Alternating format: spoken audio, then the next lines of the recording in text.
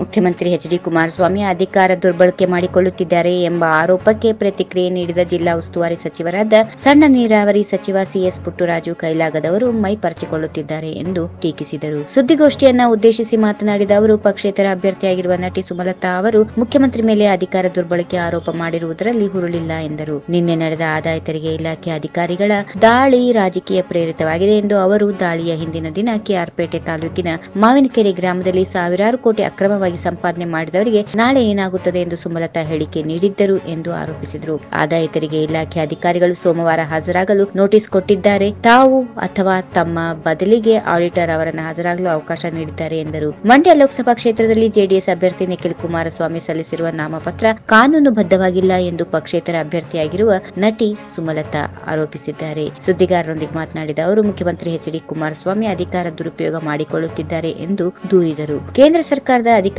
ದುರ್ಬಳಕೆ ಮಾಡಿಕೊಳ್ಳುತ್ತಿದೆ ಎಂದು ಆರೋಪಿಸಿರುವ ಮುಖ್ಯಮಂತ್ರಿ ಮಾಡುತ್ತಿರುವುದೇನು? ಮಂಡ್ಯ ಜಿಲ್ಲಾಧಿಕಾರಿಯನ್ನ ತಾವಿದ್ದಲ್ಲಿಗೆ ಕರೆಸಿ ಮಾತನಾಡಿದ್ದಾರೆ ಎಂಬ ಮಾಹಿತಿ ಇದೆ. ನಿಯಮ ಉಲ್ಲಂಘನೆ ಮಾಡಿ ಅಧಿಕಾರ ದುರ್ಬಳಕೆ ಮಾಡಿಕೊಳ್ಳುತ್ತಿದ್ದಾರೆ. ಜನ ಎಲ್ಲವನ್ನ ಗಮನಿಸುತ್ತಿದ್ದಾರೆ ಎಂದು ಹೇಳಿದರು. ಅಭಿ ವರ್ಸಸ್ ನಿಖಿಲ್. ಇಲ್ಲಿಯವರನ್ನು ಮದುವೆಯಾಗಿ ಮಂಡ್ಯದವನಾಗಬೇಕಾಗಿಲ್ಲ. ನಾನು ಮಂಡ್ಯದ ಮಗ, ಮಂಡ್ಯದ ಅಳಿಯನಲ್ಲ ಎಂದು ಮೈತ್ರಿ ಅಭ್ಯರ್ಥಿ ನಿಖಿಲ್ ವಿರುದ್ಧ ಅಭಿಷೇಕ್ ವಾಗ್ದಾಳಿ ನಡೆಸಿದ್ರು. ನಿಖಿಲ್ ಮಂಡ್ಯದ ಅಳಿಯ ಆಗುವವನು. ಈ ಕ್ಷೇತ್ರ ಅವರಿಗೆ ಹೊಸದಲ್ಲ. ಈ ಹಿಂದೆ ದೇವೆ ಗೌಡ ಎರಡನೇ ಕ್ಷೇತ್ರವಿದು ಎಂದು ಈ ಹಿಂದೆ ಕೆಆರ್ಪೇಟೆ ಶಾಸಕ ಸುರೇಶ್ ಗೌಡ ತಿಳಿಸಿದ್ರು. ಇದಕ್ಕೆ ಪರೋಕ್ಷವಾಗಿ ಟಾಂಗ್ ನೀಡಿದ್ರು. ಮದ್ದೂರು ತಾಲೂಕಿನ ಮರುಳಿಗಾ ಗ್ರಾಮದಲ್ಲಿ ಪ್ರಚಾರ ನಡೆಸಿದ ವೇಳೆ ಜೆಡಿಎಸ್ ನಾಯಕರ ವಿರುದ್ಧ ಹರಿಹಾಯ್ದ ಅವರು ಸುಮಲತಾ ಮುಖದಲ್ಲಿ ನೋವು ಕಾಣುತ್ತಿಲ್ಲ ಎಂಬ ಸಿಎಂ ಟೀಕೆಗೆ ಖಾರವಾಗಿ ಪ್ರತಿಕ್ರಿಯೆ ನೀಡಿದ್ರು. ಮೈಕ್ ಮುಂದೆ ಟವಲ್ ಹಾಕೊಂಡು ಅಳಬೇಕೆ? ನಾವು ಅಳಲ್ಲ. ಜನರಿರುವವರೆಗೆ ಯಾಕೆ ಅಳಬೇಕು ಎಂದು ಪ್ರಶ್ನಿಸಿದ್ರು. ಚುನಾವಣೆಯಲ್ಲಿ ಗೆಲ್ಲುವುದಿಲ್ಲ ಎಂದು ಅವರಿಗೆ ಅರ್ಥವಾಗಿದೆ. ಹಾಗಾಗಿ ಆ 3 ಜನ ಸುಮಲತಾ ಹೆಸರಿನವರನ್ನ ತಂದು ಚುನಾವಣಾ ಕಣಕ್ಕೆ ನಿಲ್ಲಿಸಿದ್ದಾರೆ. ಚುನಾವಣೆ ಗೆಲ್ಲಲು ಏನೇನು ಗಿಮಿಕ್ ಮಾಡುತ್ತಿದ್ದಾರೆ ಎನ್ನುವುದನ್ನ ತಿಳಿಯದಷ್ಟು ದಡ್ಡರಲ್ಲ. ನಾವು ಏನೆಂದು ಏಪ್ರಿಲ್ 18ಕ್ಕೆ ತೋರಿಸೋಣ ಎಂದು ಗುಡುಗಿದರು.